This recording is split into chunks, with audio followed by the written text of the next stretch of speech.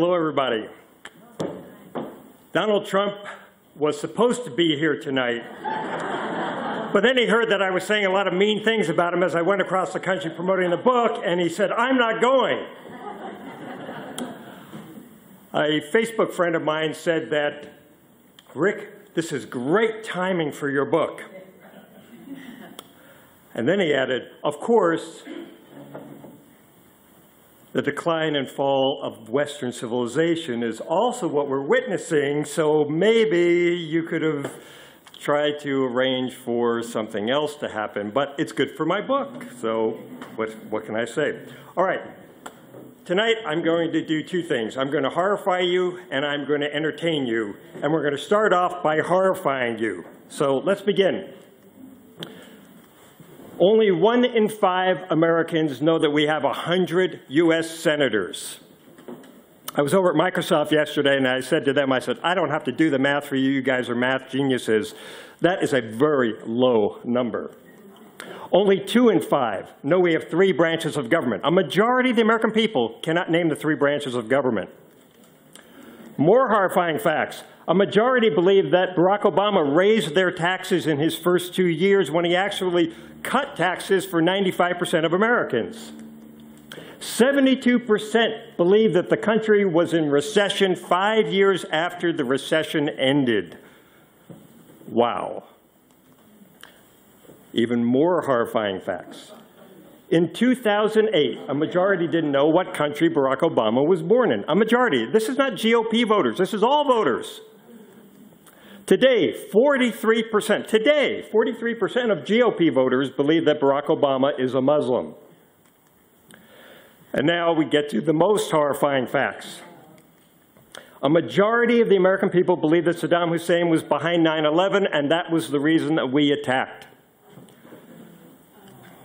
42% today believe that WMD were found in Iraq.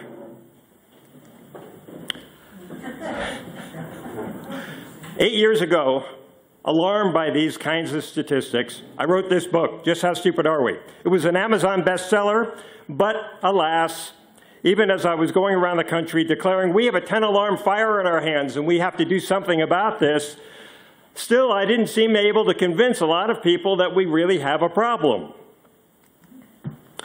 Then Donald Trump came along. Thank you, Donald, for making my case for me.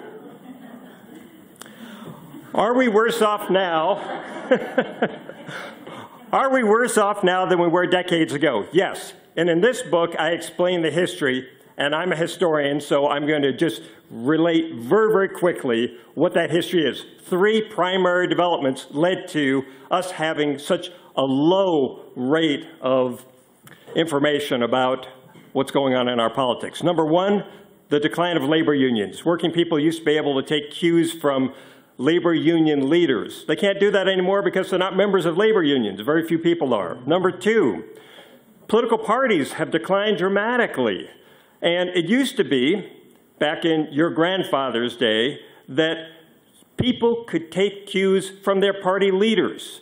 And these weren't the people at the top. These were the guys who were precinct captains on your own block. And you could ask them, "Hey, Joe, who's good for the working man? Who's good for me?" You can't do that anymore because the party system has collapsed to where we see it today. It's mostly political parties or money-generating machines to buy ads on television and not much more than that. Third, and the most important development of the last few decades has been television. Before 1965, a majority of the American people got most of what they know about politics from newspapers. Since 1965, it's been from television. And I can tell you as a veteran of television, television is not a great transmitter of information.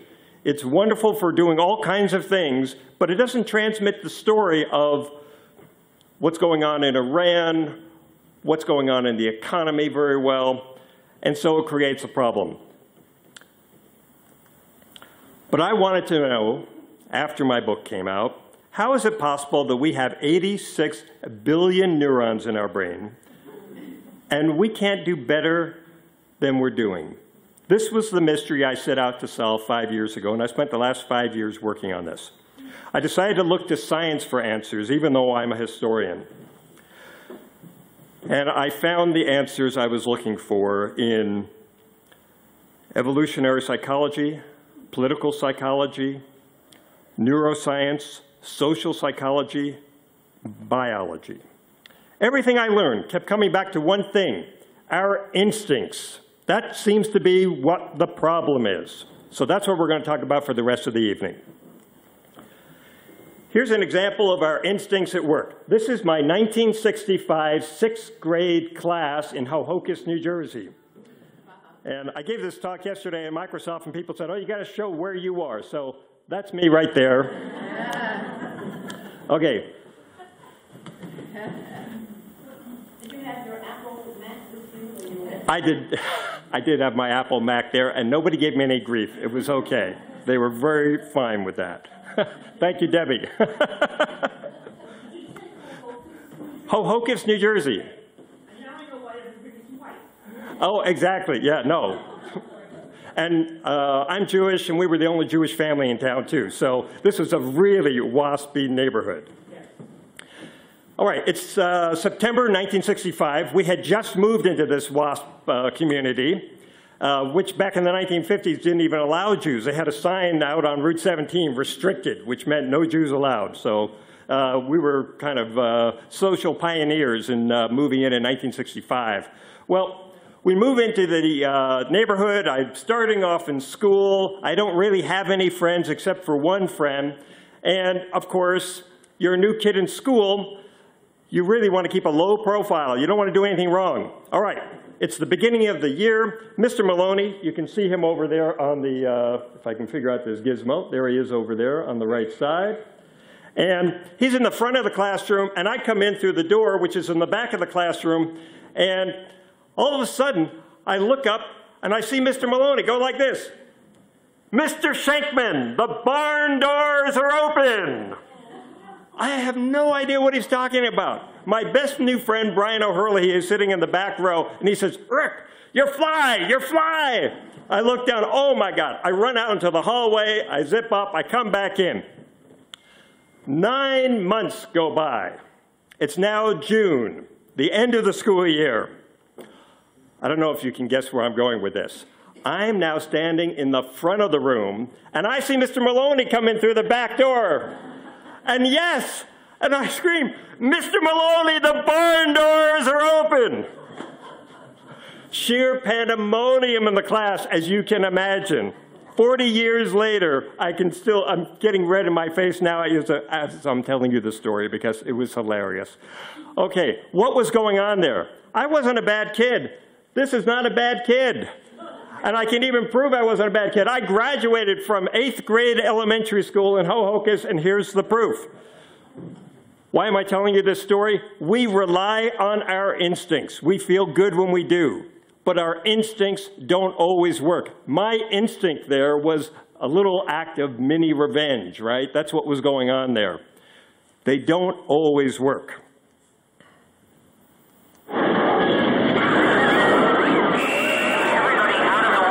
None of man's fantasies of evil can compare with the reality of Jaws.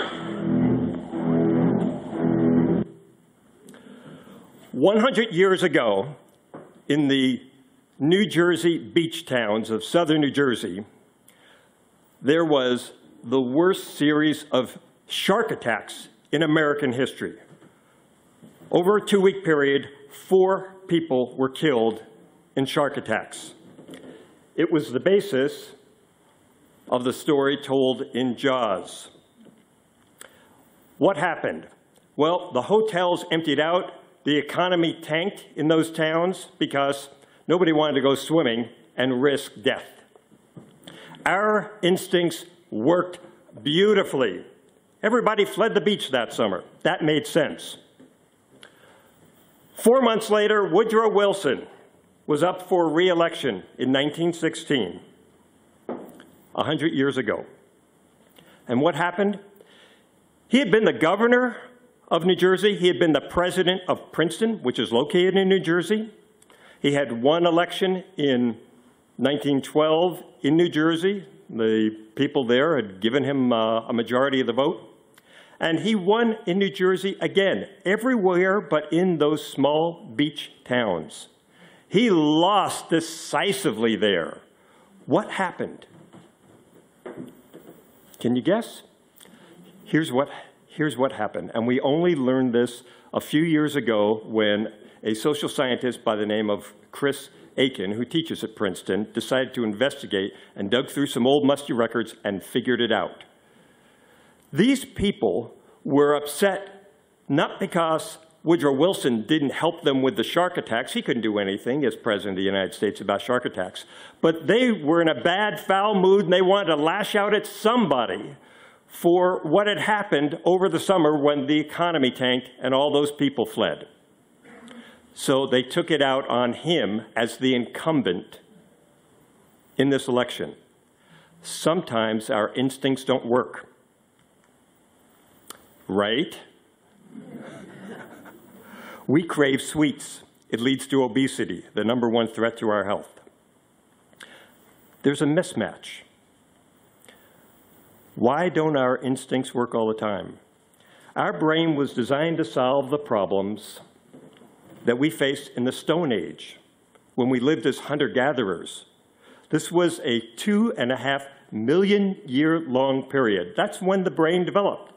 And those hunter-gatherers didn't face the problems that we face in the 21st century. And that's the problem. Now, some of the problems are the same. Jack the Ripper on a dark street corner is the same problem as facing a tiger in the jungle. And you have the same kind of reaction. And it's the proper reaction. But many problems aren't the same. And my radical conclusion in Political Animals is that in politics in particular, you can almost never unquestioningly go with your instincts. 4 problems I identify in the book. The first one is apathy.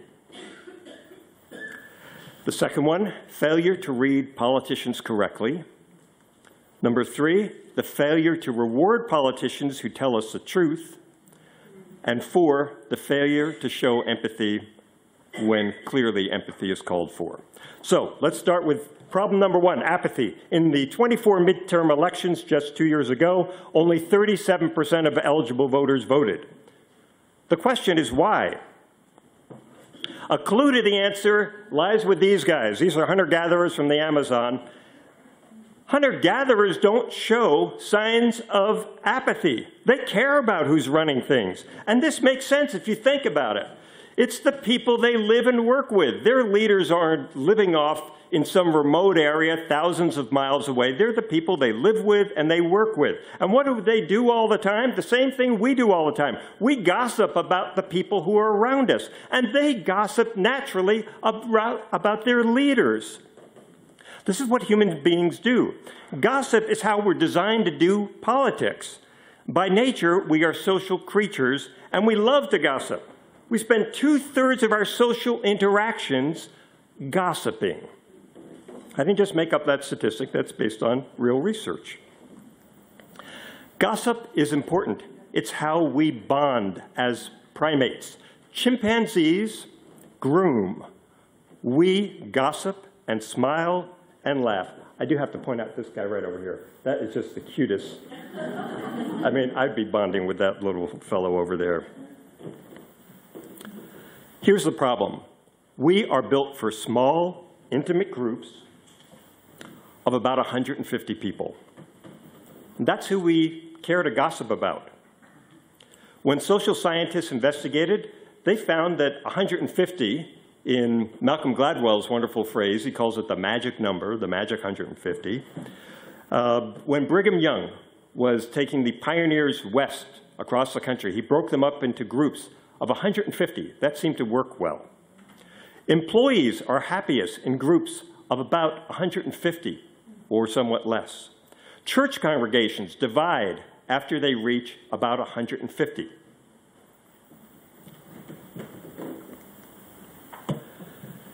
It's no wonder we're often apathetic. We don't live in communities of 150.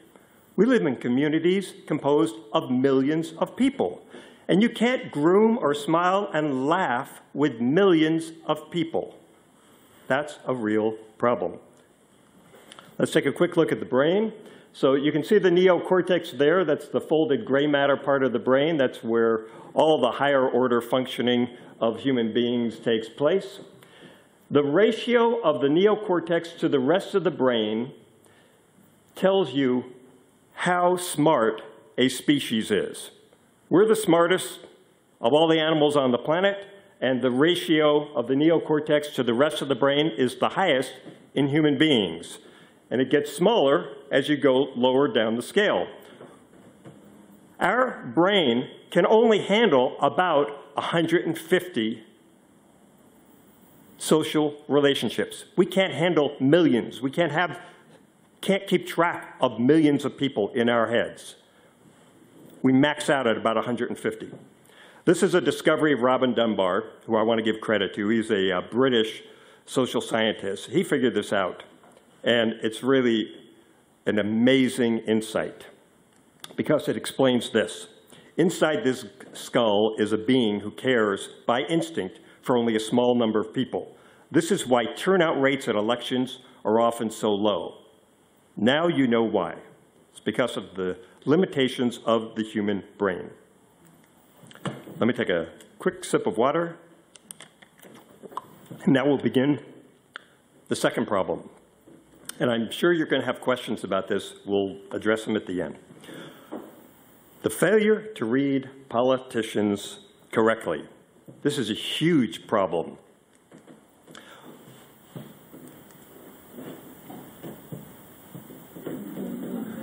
You recognize this guy? One other thing I probably should tell you, because if I don't, they'll probably be saying this about me too. We did get something, a gift, after the election. A man down in Texas heard Pat on the radio mention the fact that our two youngsters would like to have a dog. And believe it or not, the day before we left on this campaign trip, we got a message from the Union Station in Baltimore saying they had a package for us. We went down to get it. You know what it was? It was a little Cocker Spaniel dog in a crate that he'd sent all the way from Texas. Black and white, spotted. And our little girl, Tricia, the 6-year-old, named it Checkers. And you know, the kids, like all kids, love the dog. And I just want to say this right now, that regardless of what they say about it, we're going to keep it. But just let me say this last word. Regardless of what happens, I'm going to continue this fight. I'm going to campaign up and down in America until we drive the crooks and the communists and those that defend them out of Washington. And remember, folks, Eisenhower is a great man, believe me. That's the famous Checker speech. And I wanted to play a long section of it so that you can really see Richard Nixon almost seems like a human being. We read him wrong for decades. Now, Democrats, of course, say, well, he never fooled me, right? But he fooled a majority of the American people. They elected him vice president twice. They elected him president twice. The second time in an overwhelming landslide that took place after the Watergate burglary had already started making news headlines. This is a very strange failure. Stone Age man had to read people well to stay alive, right? So why didn't we inherit an ability to read these people? You would think that there's not a mismatch in this case. We are born with the ability to recognize faces. This is me. A baby at 9 minutes old can recognize the human face. Here's how we know it. If you show a baby an image like this with just 3 dots arranged like a face, the baby will stare at it and be riveted. If you show them this, they turn away, they're bored. There is a part of the human brain that's called the fusiform gyrus, and it is specifically designed to help us recognize human faces. So we should be pretty good at recognizing people and reading them. That's the whole point, right? That's why we would have this ability, so that we can read other people. We have great confidence in our ability to read people. And admit it, you see this picture and you have an instant reaction. And you have faith and confidence in your reaction. Look at this guy over here on the right. You just knew you had to worry about him, right? I mean, look at that face. Here's the problem with this. Evolution gave us this confident feeling because in the Stone Age, we lived in small communities where we really did know people around us. We worked with these people. We lived with these people in these small hunter-gatherer communities. So when we were reading their faces, it wasn't just our instant reaction. Are they happy? Are they sad? Are they smiling? No, we had context. We knew them. We knew their character. Here's our problem. We see folks on TV, and we think we know them because they're familiar. But we lack that context. We're not living with them and working with them. That's the problem. Our brain is playing a trick on us. There have been lots of studies that demonstrate this. This one involving Harvard students. They showed these Harvard students, a couple of hundred of them a few years ago, video clips, 10-second video clips of guys who were running for governor. The students were asked who they thought had won. 58% of the time, they were right. This suggested to social scientists that an awful lot of voters are just doing what these students are doing. They're taking quick reactions to politicians that they see, having an instantaneous assessment, and then deciding they like somebody, and they're voting for them. They're sizing people up by their looks. Now, this was 10-second video clips. At Princeton, they decided to go one better and just show people headshots of politicians, this time candidates running for the US Senate. Not video, just headshots for 1 second. And this time, they had a 70% prediction rate. Holy cow. How fast do we make up our mind? This fast, in 167 milliseconds. That's how fast you make up your mind about somebody when you first lay eyes on them. That's faster than it takes to blink. If you give people more time, they don't rethink their assessment. They just dream up more reasons why their first instinct was right.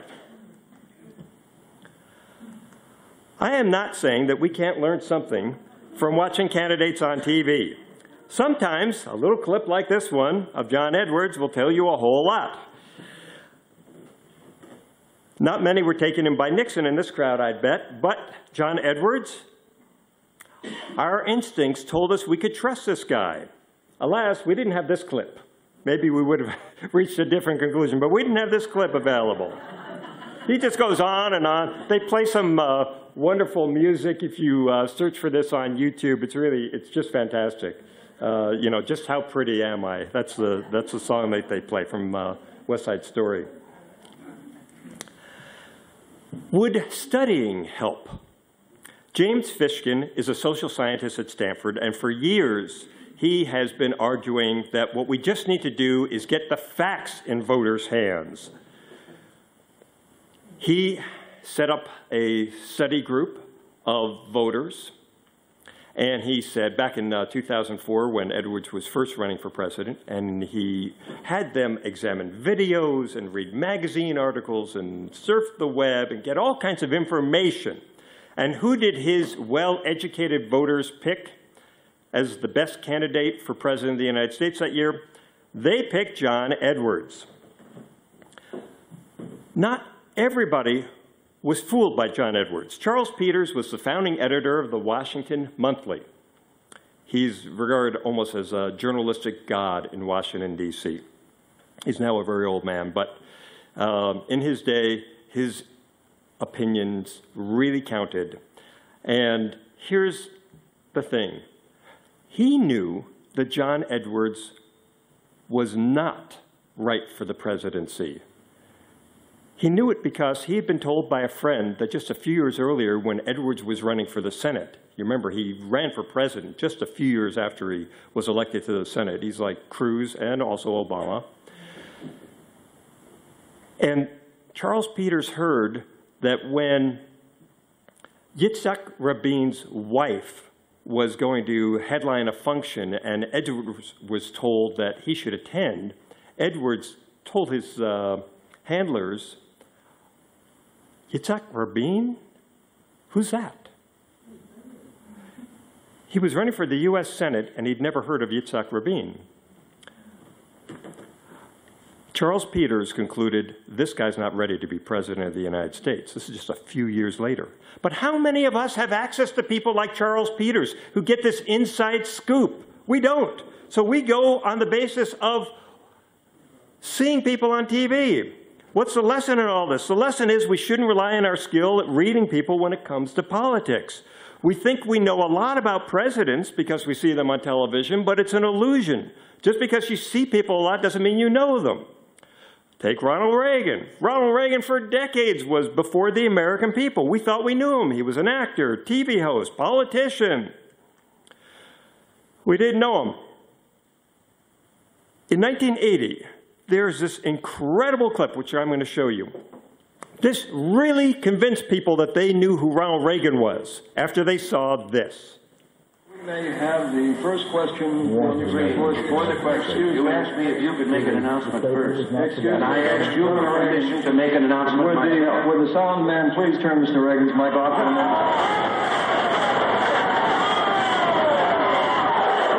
minute? Is this on? Mr. Green, Did you turn that microphone you off, asked please? for me if you would... I am paying for this microphone, Mr.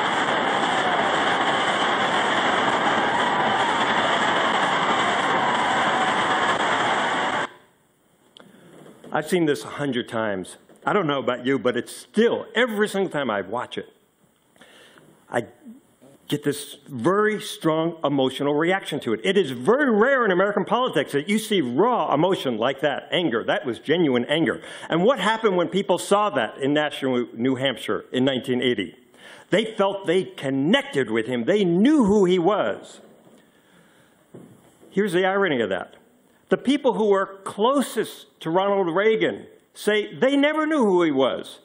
His son, Ron Reagan Jr., who lives here in Seattle, put out a memoir a few years ago where he said, I never understood my father. I never really felt I knew him.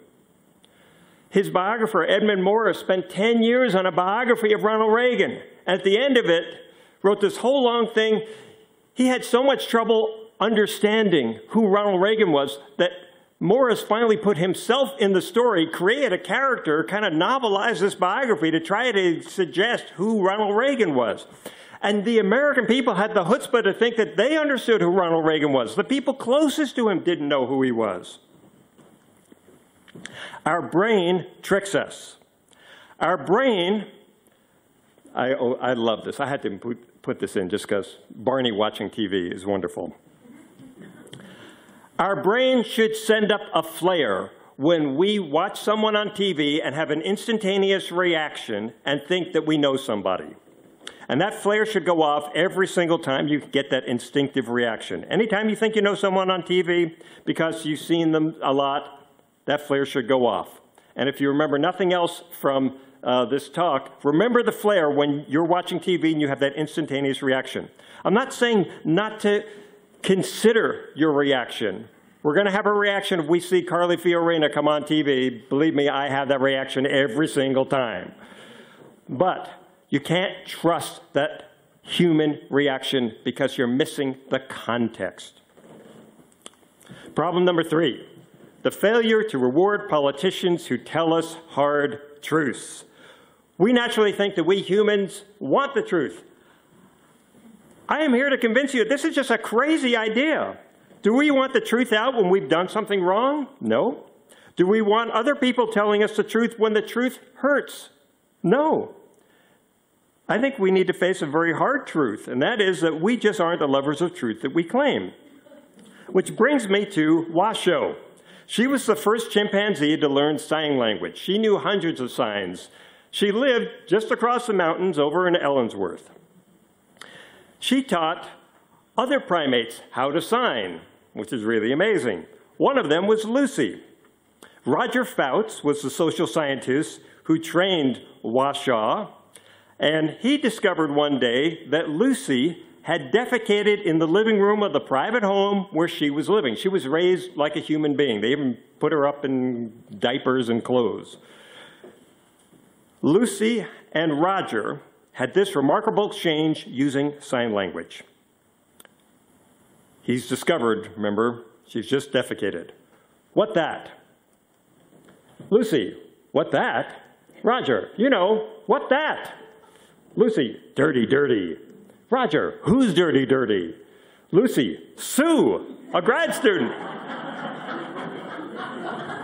Roger, it not Sue, who's that? Roger. Roger, no, not mine, whose? Finally, the truth. Lucy, dirty, dirty. Sorry, Lucy. And she hung her head. What this suggests is that deception is ingrained in primates like us. Humans and chimpanzees are very, very close. We share 98% of our DNA. Monkeys share 96% of our DNA. This is all part of who we are. This is what the genetics revolution of the last 20 years has been teaching us.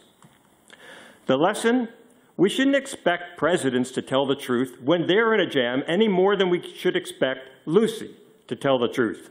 This is what primates do, and presidents are primates, and they lie. But this doesn't mean that we're sitting ducks. I know you love my very sophisticated graphics. My husband is out there and he's laughing. Okay, so we're not sitting ducks. Why? Number one, we're not sitting ducks because people who lie get a reputation for lying. That really protects us. Number two, we possess powerful cheater detection software. It's like McAfee for the brain, and all of us come equipped with it. And it's essential. Otherwise, cheaters would run rampant throughout the society. An example of our cheater detection software is our incredible memory for faces. We want to remember the faces of people who cheat us. Studies show we do remember their faces better than others. We remember the faces of cheaters better than the faces of people who do us favors. Here's another example of our cheater detection software at work. It's our ability to sniff out a liar. What do cheaters do? They speak more slowly. They twitch. Their voice pitch rises. They avoid using words like I and me. They use fewer qualifiers. They'll say, when I went to the store, I took Pike Street. A truthful person will throw in lots of details. When I went to the store, it was raining, I took Pike Street, I saw a dog. If you remember nothing else from this lecture, here are some good tips on how to spot a liar. Given this cheater detection software, you'd think that we could read our presidents better. But there's a catch. The software only works if the person trying to cheat us is conscious of their deception. If they're not, like this used car salesman, they won't give off the telltale signs. And guess what? Many liars aren't conscious of their deception. They're like this used car salesman. So how do we pull this off? All of us are strangers to ourselves, to use the wonderful phrase of Timothy Wilson, a social scientist. We humans not only come with cheater detection software, we come with cheater concealment software. We play both sides in the computer virus game. Sometimes we're McAfee, and we're trying to guard against some invasion. Sometimes we're the hackers trying to conceal ourselves from McAfee. Presidents lie to themselves in order to be able to lie to us. It's how they live with themselves and all the horrible compromises they make to gain power and keep it. They compromise their principles, they have to exploit their family, they sell it their friends, they reinvent themselves, they use coded racist appeals, and on and on and on. All the presidents practice deception except for George Washington. He didn't have to because he was given the office on a platter. They said, here, George, take the office. And the Electoral College unanimously elected him. That doesn't happen anymore. So these guys have to compete, and when they're competing, they do and say all kinds of things, horrible things, as we're seeing in this current election cycle in particular. I wrote a whole book about this if you're interested. It's called Presidential Ambition. It's chapter and verse and skullduggery. Many times, presidents know very well that they are guilty of deception. Richard Nixon wasn't just lying to himself about a lot of things that he did wrong. He knew he was doing wrong. But they convince themselves they're not to blame, that it's the situation. They're not cheaters at heart. This is what we all do. When we do something bad, we blame it on the situation. But if we see someone else do something bad, what do? We leap to the conclusion that they're cheaters. We don't take the context into account. This is called the fundamental attribution error. It's the central foundation of social psychology.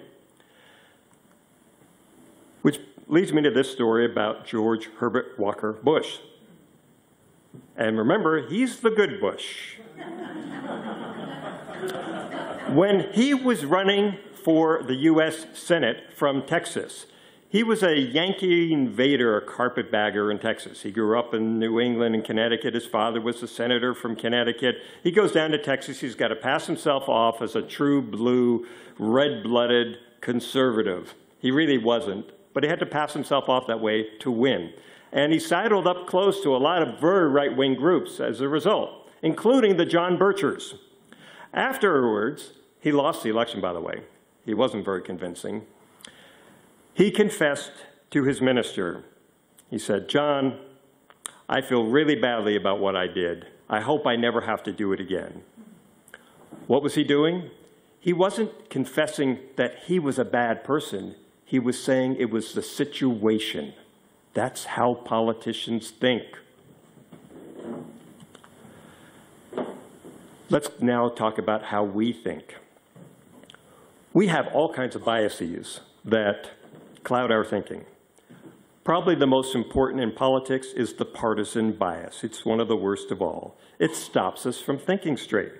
Our brain rewards us when we ignore facts that we find upsetting. Drew Weston is a social scientist. Back in 2004, he decided he was going to try to demonstrate just how partisan our brains are, and even he was shocked by the results. He took Bush and Kerry voters, he stuck their heads into an MRI machine, and he showed them pictures of their guys, and he said, here's an example of your guy, if you were a Bush voter, with Bush being caught in some example of hypocrisy. And their brains had a kind of really interesting reaction. They took in this information that was against their guy, and then their brain immediately shunted this information that was giving them what the social scientists refer to as dissonance off to a side of their brain where it went away, and it was now off their radar. And as soon as they did that, their brains returned to a state of kind of happiness. Our brain rewards us for getting rid of information that we don't like. And the same thing happened when the Kerry voters in the MRI machine were given bad information about John Kerry, where he was caught in some hypocrisy. Our brain rewards us for ignoring evidence contrary to belief, and now science has given us the proof of it. I'm a historian, and I spent the last 5 years reading these science studies because there has been a scientific revolution that has taken place in the last 20 years. I was in college 40 years ago. They didn't teach this then because they didn't have the evidence. Now they do, and what I'm trying to do in this book is share it. Evolution didn't privilege the truth. It privileged survival. We want our version of the truth to prevail. When it does, we benefit and our health improves. Daniel Gilbert is a very famous social psychologist at Harvard, and he refers to this as our psychological immune system. When we can get rid of information that is causing dissonance, we show an improvement in our physical health. We don't like dissonance. We try to get rid of it. Which brings me back to Donald Trump. Civics reformers say what we need is more facts. Facts are good. I am all in favor of facts. I am not against facts. But belief trumps facts. That's why people still believe Barack Obama is a Muslim born in Kenya. Trump supporters don't care when he's caught in lies. He tells flat-out lies, more lies than anybody else, according to PolitiFact. His biggest whopper was that on 9/11, thousands of Muslims were dancing on the roofs of apartment buildings in Jersey City when they saw the Twin Towers go down. It wasn't true. His supporters don't care. Facts aren't what people care about. It's how they feel that counts. Elections, in the end, aren't about the candidate. They're about us. Do we feel smart or dumb in this candidate's presence? I just wrote a piece for the History News Network this past week in which I talked about Donald Trump's political genius. Even though when we think Donald Trump, we think immediately of a guy who is self-aggrandizing. Everything is about him. He puts his name on planes and helicopters and buildings. But the genius of his campaign is that it's not actually about him. It's about all those voters out there. He's the most successful of all the candidates right now in convincing people that the campaign, his campaign, is about them, not us. This is very counterintuitive, but if you think about it for a moment, you'll get it. His voters have been told by the mainstream for years, you can't think the thoughts that you're thinking. You can't be suspicious of Mexican immigrants. You can't feel that Muslims are a threat to our country. Donald Trump comes along, he's a billionaire, he's rich, he's powerful, and he seems like a smart guy. He's certainly articulate. And he's telling all these voters, you should trust your feelings. So these voters who the mainstream media like to write off as low information voters, if not dumb idiots, in his presence, they feel really smart because this rich, powerful man is validating their feelings. Trump is legitimizing how they feel. That's why he's so successful. That's one of them. I think that's the big reason why he's so successful. Here's one of his supporters. We've got people in positions of power who I know for a fact are liars. Liars. I watch the TV. My president comes on the TV and he lies to me. I know he's lying. He lies all the time. Look for him. I don't believe any one of them, not one. I believe Donald. Mm-hmm. Exactly. I'm telling you, he says what I'm thinking. Exactly. Never been involved in politics, never had an interest in any of it. Now suddenly he is resonating. He is resonating with the people and he's speaking our minds, our minds. Mm-hmm. When the pundits and the experts and all the people who are supposed to be in the know and know all this stuff, and they're so great, I know some of them, maybe not all, but some of them are lying to me straight to my face, and I am so sick of it.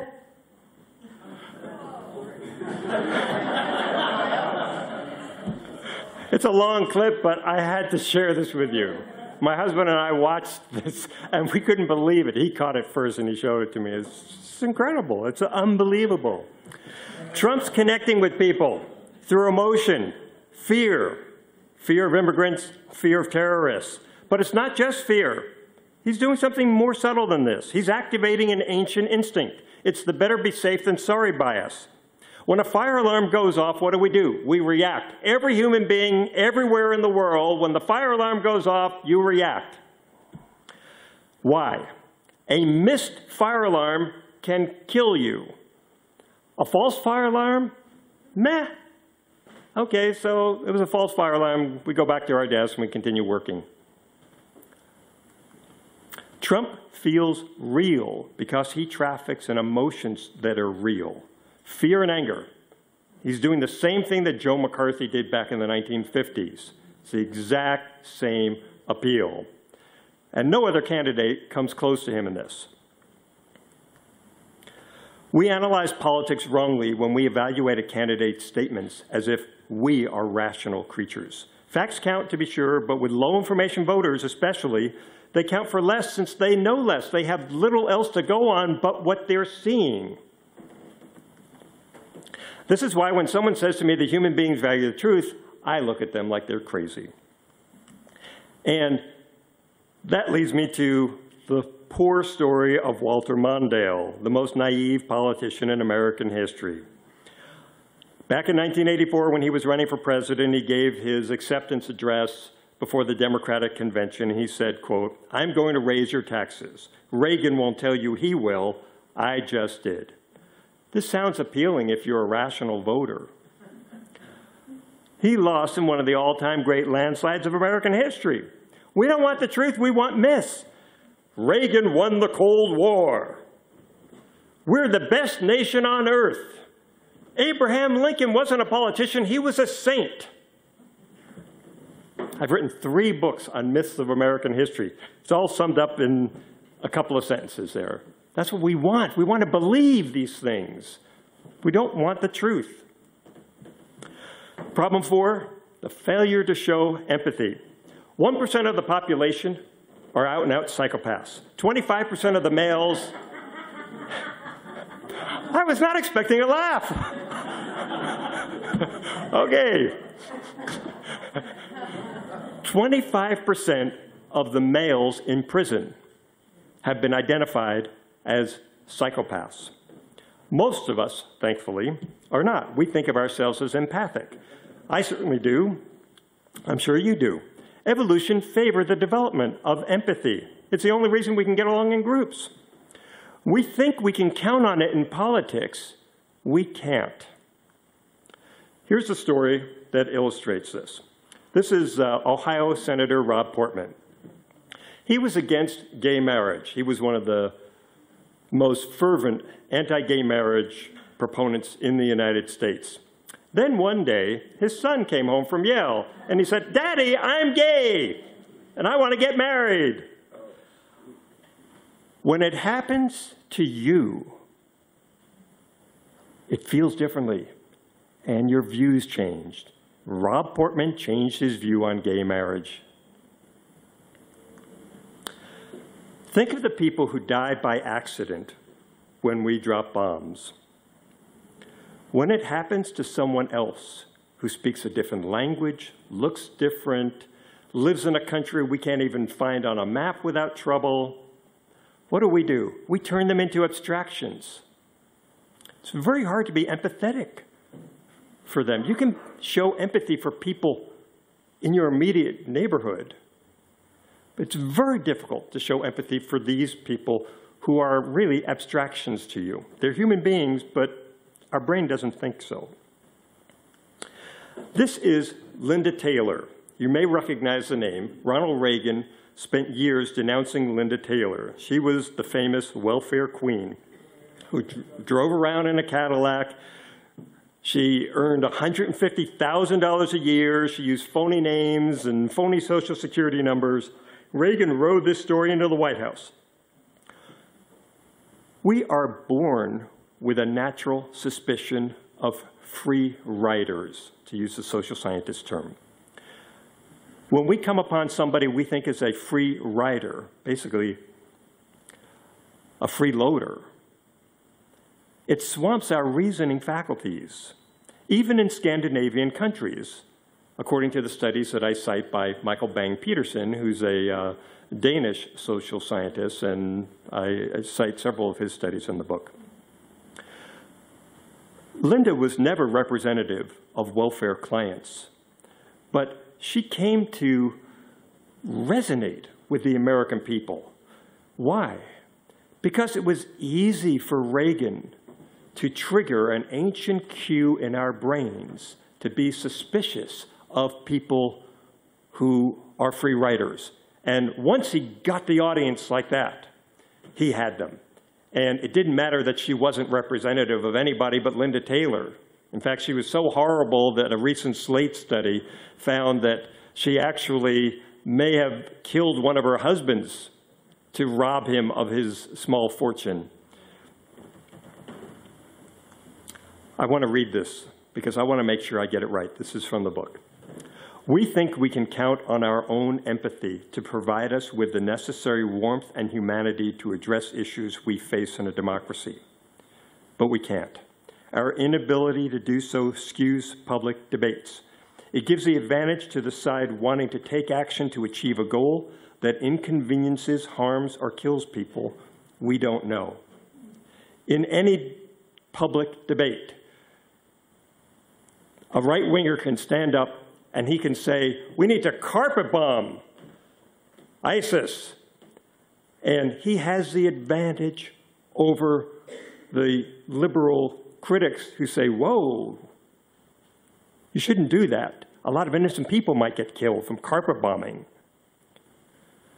But it's very difficult to activate the empathic part of our brain when we're talking about people who dress differently, look differently, live in a country we can't find on a map.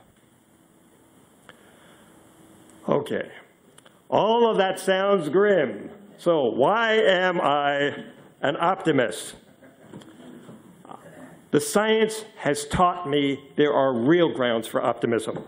And what I always like to do in these talks is I first bring you really low. I make you feel like you need to slit your throat because it's hopeless. And then at the end, I like to bring you back up. So this is the part where you're going to start feeling good. Education works. That's number one. Donald Trump is winning with low information voters. What does that tell you? Number two, biological evolution may be slow. It takes a long time for species to evolve. But cultural evolution is fast. It's change on steroids. Our culture is constantly changing.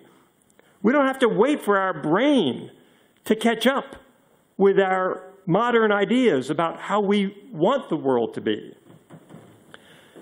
Your instincts may be your instincts, but we aren't enslaved to them, and you aren't enslaved to them. We can change how we behave. Here's an example. 100 years ago, Jesse Washington was lynched by the people of Waco, Texas. Thousands turned out. They burned him alive, he was castrated, and they cut off his fingers. We don't do this anymore. Culture works fast. That was just 100 years ago. Think of how long man has been on Earth. Millions of years. In 100 years, we went from lynching and thinking that's okay to thinking it's deplorable. That's amazing progress. Telling stories can help bring out our humanity. Stories can override our instincts. Parables work, as Jesus knew. And politicians like Ronald Reagan, that's why he went around the country telling stories all the time. If you can tell a convincing story to people, you can humanize even people who live in a faraway place. There are, however, no guarantees. And this gets me to my favorite social science study that I came across in the last 5 years of all time. I think you're going to agree that it's just amazing. So they wanted to test if rich people are, like the stereotype goes, less empathic than ordinary people. So they stuck rich people into these MRI machines and measured their MPFCs, their medial prefrontal cortex, when they showed them a picture of a homeless person. And sure enough, they registered lower activity in the empathic parts of their brain. Okay, you're thinking, that's interesting, but that's the best social science study you're citing? No, this is the best social science study I'm citing. They then had people play Monopoly with fake money. And then they took the winners of the Monopoly games with fake money and put them in an MRI machine and showed them a picture of a homeless person. And they had the same low activity as real rich people. I'm just flabbergasted by that. That's just amazing. But back to why I'm an optimist. When we're reading politicians, we can remember to second guess our impressions. Remember the flare that should go off. As human beings, we don't have to go along with our instincts. If we see somebody on TV and you have an instant reaction, the flare can go off. You can say, oh, wait, I shouldn't give in to that instinctive reaction. I should maybe get some more information. I should keep an open mind here. To get past apathy, we can involve ourselves in politics. You can go to a caucus. You can come to a talk like this. We are going to feel what we feel, and our biases are going to skew our thinking. But we can second guess ourselves to correct for bias. The flare should go off anytime you feel yourself reacting by instinct. Anytime. If you feel you have an instant reaction in politics, say, whoa, does the context fit? If a politician denounces welfare, you'll know they're trying to trigger your natural suspicion of cheats. So you ought to be stopping and thinking, what's really going on here? Is this just an anecdote, or has he got real proof that welfare is draining our budgets and these people are horrible and the society is going to collapse if we don't cut back on Social Security and Medicaid and Medicare and all the other social programs?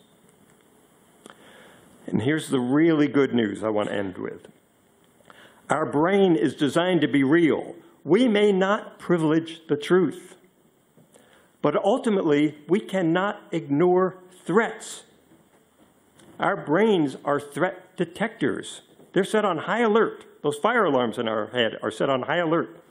And when there is a steep mismatch between how we think the world works and how it actually works, in other words, when there is a mismatch between our beliefs and the real world, what happens? We grow anxious. That triggers reappraisal of our views. And that's what saves us from dogmatism. When we see glaciers collapsing, we take notice. That gives me hope on climate change. But there is a problem. Do you see the problem? We may not see enough pictures of glaciers collapsing until it's too late. Right? The scientists say that with climate change, you've got to react now if we're going to save the planet. If we wait until Greenland goes under or Miami goes under, we'll have that anxiety reaction that we need, and by then, oops, sorry, you've already destroyed planet Earth. We can't always wait. Our Stone Age brain might not be up to the task at hand. Our nervous system isn't making us nervous enough about the problems that are coming down the road when we need to be nervous now. So that is a problem. There's one other problem, anger. Anger is everywhere in American politics now. And social scientists have proved conclusively that when we are in an angry mood, we don't compromise. Anger closes our minds. But what saves us from anger? Anxiety. Anxiety opens our minds. They actually proved this in the social science studies that I cite in the book. Science, therefore, is giving us an insight. We can reform our democracy if we take advantage of these lessons of science. I think all we need to teach are not facts, but these lessons that I've been talking about tonight. Teach them in schools so that people understand how their own brain works. If we can understand how we react to politicians, we can save ourselves. Thank you.